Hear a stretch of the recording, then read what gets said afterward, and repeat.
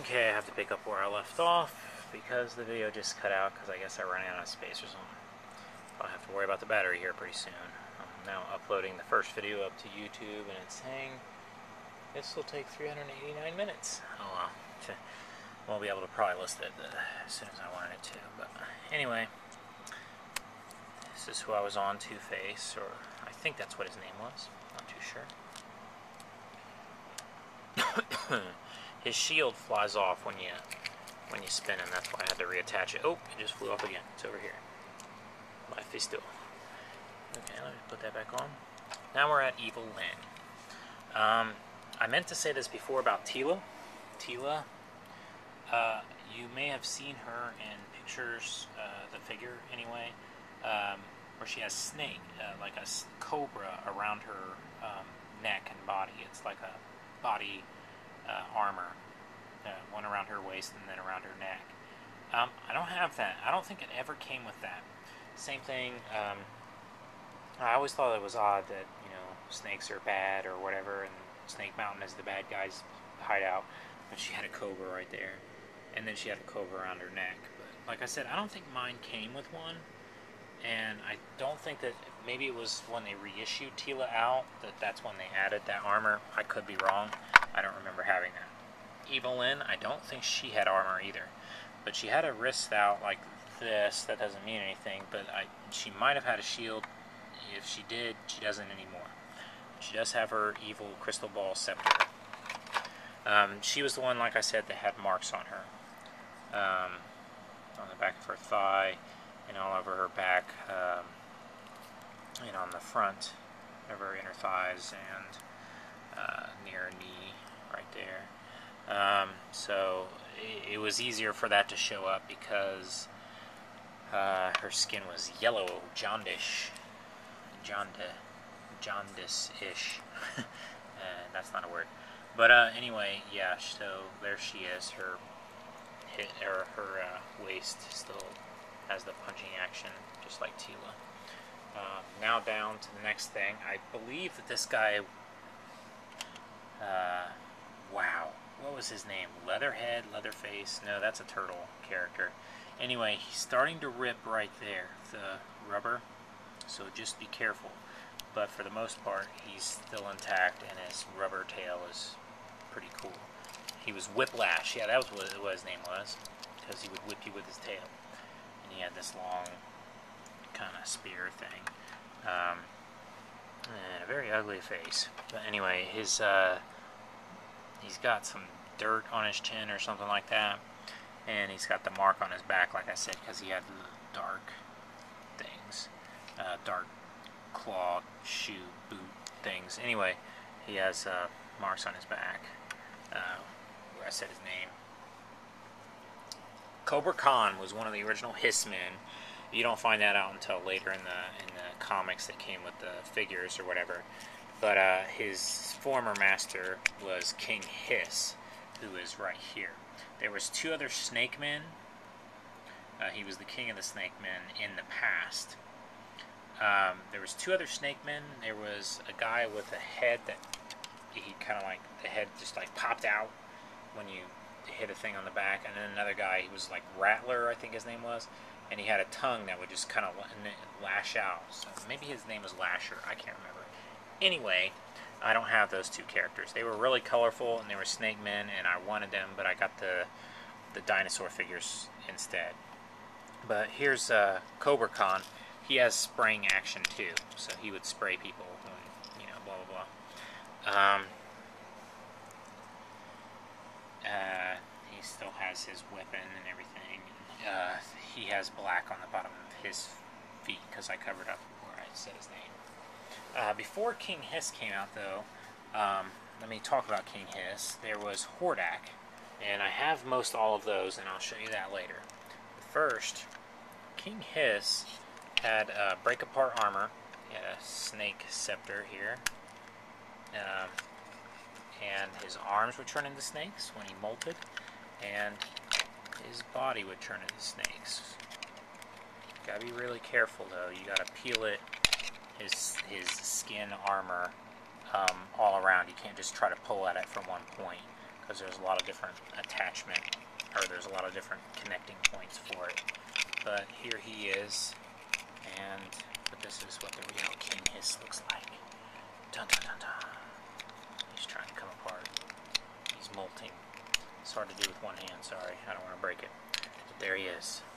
He's got his main King Hiss head and 3 other little snakes around his body. It's nuts. Anyway, so that's who King Hiss is. He was the king of the Snake Men, and he came from the past. Before Skeletor even existed, he was the bad guy for Eternia. Probably before Eternia existed, I think, according to the comics. I can't remember exactly.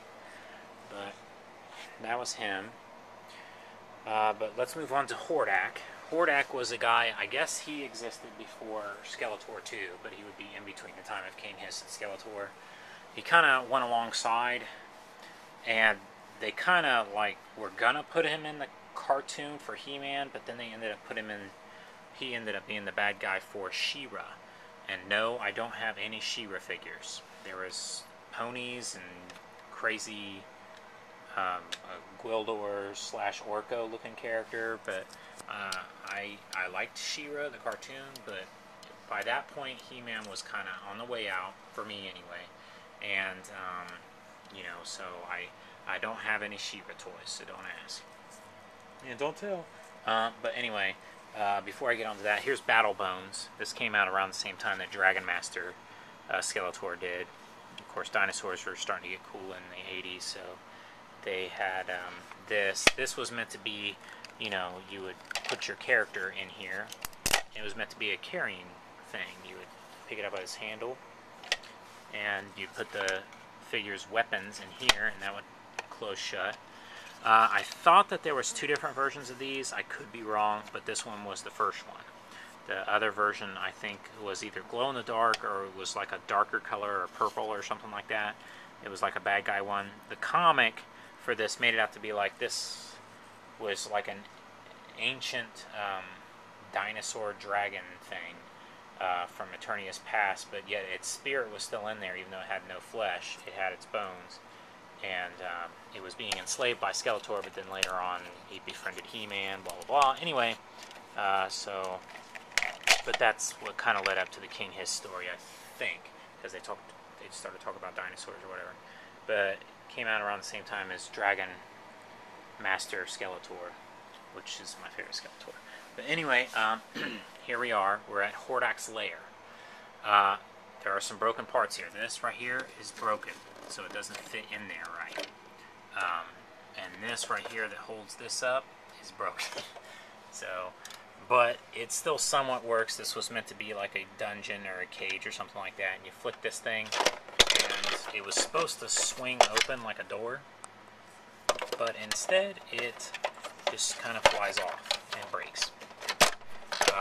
This was kind of harder to assemble, and you couldn't fold it up like Castle Grayskull or Snake Mountain, so don't expect it to be like that.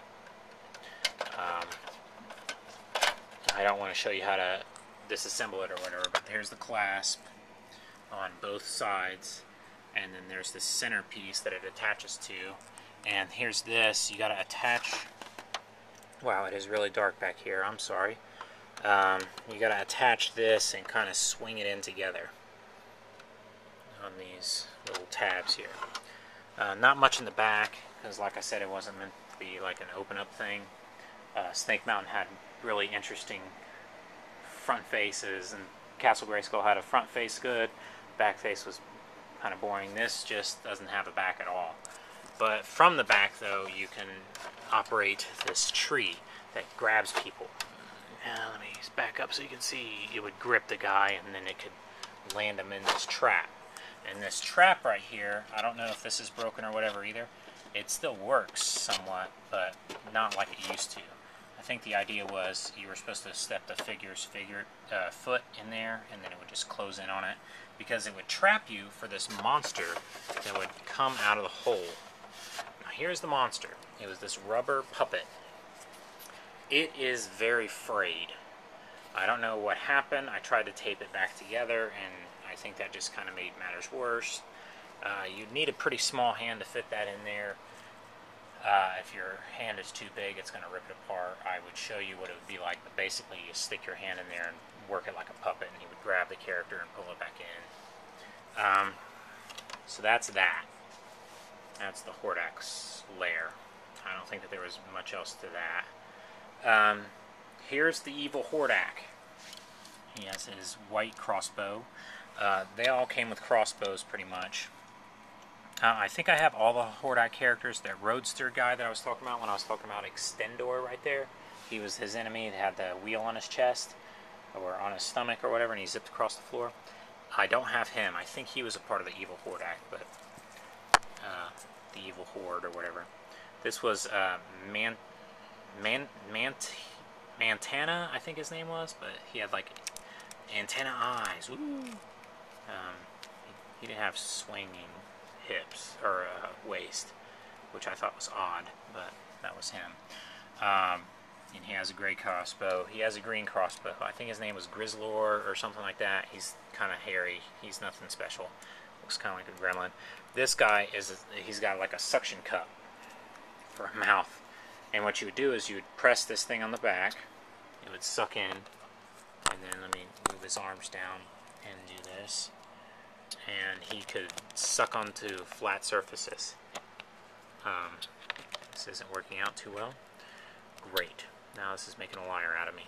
I just tested this earlier and it was working. So let me try to hold this in my left hand and do this.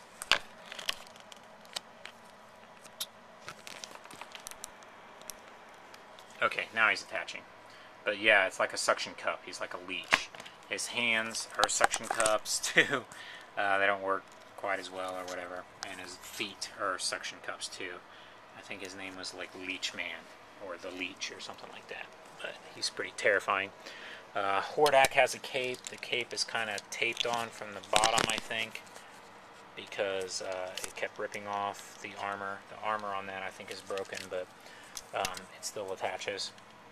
Oh, speaking of broken, the tree had parts fall off it. I still have the thing, but it was all hollow, so there was a part that went there and another part that went somewhere else that broke off, so those are there.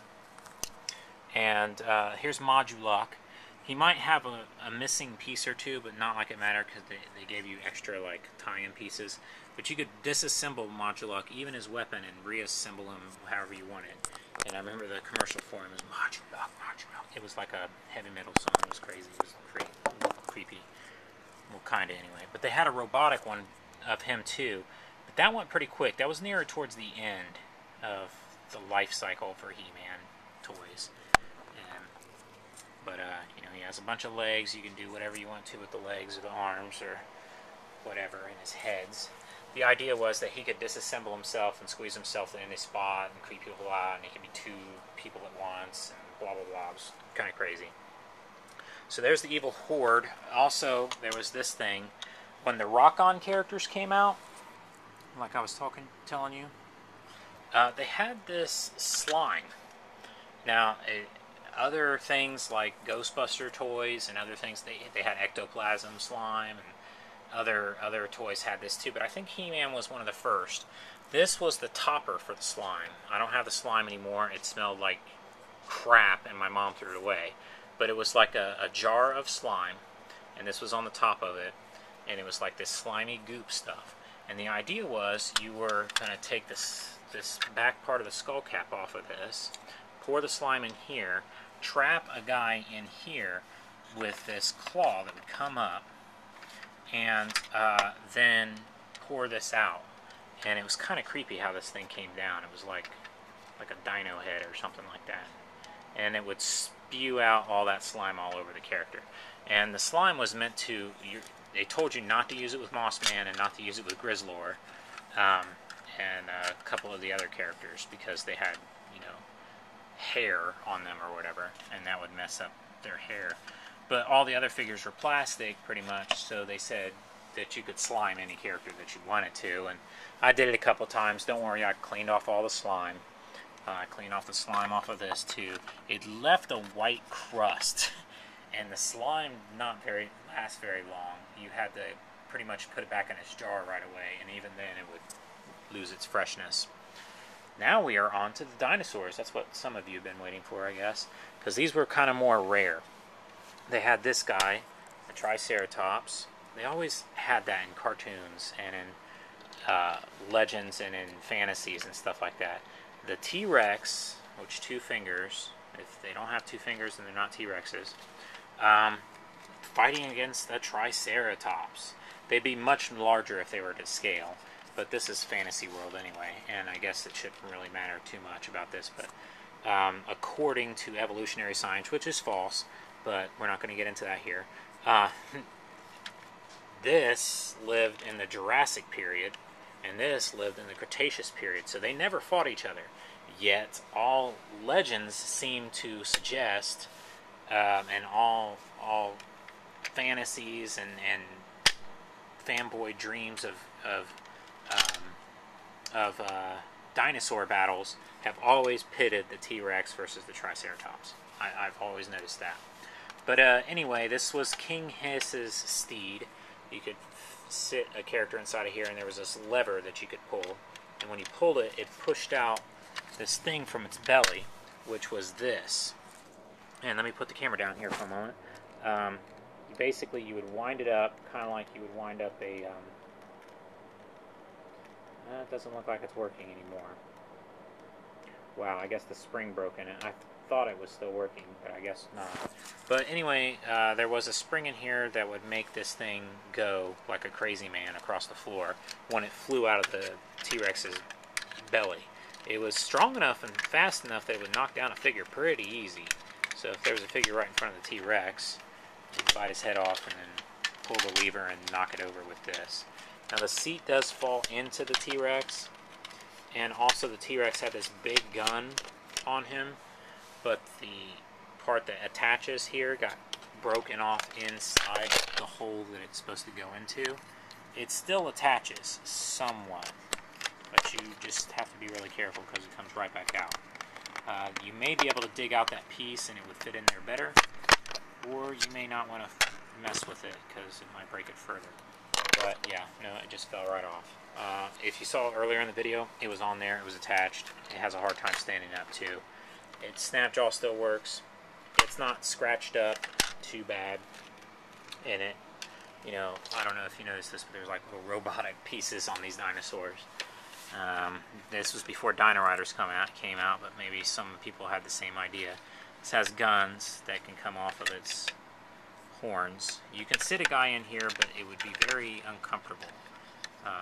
They can straddle them pretty well, but they made them not to scale so that they could sit in there and sit on them. This has jets on its back. It's kind of like a pterodactyl, and it has a chomping mouth thing. It's not spring-loaded or anything, and in fact, I think it comes off. So you gotta be careful with that, but it's not broken or anything. It's just really loose. Let me get it back on here. That thing's back on, and he did have spring-loaded claws, so he could grab a guy and fly away with him and drop him off. Oh.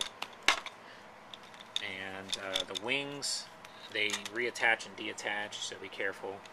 And there's like, they seem to be like turbine engines under the claws of the wings, and those are detachable too.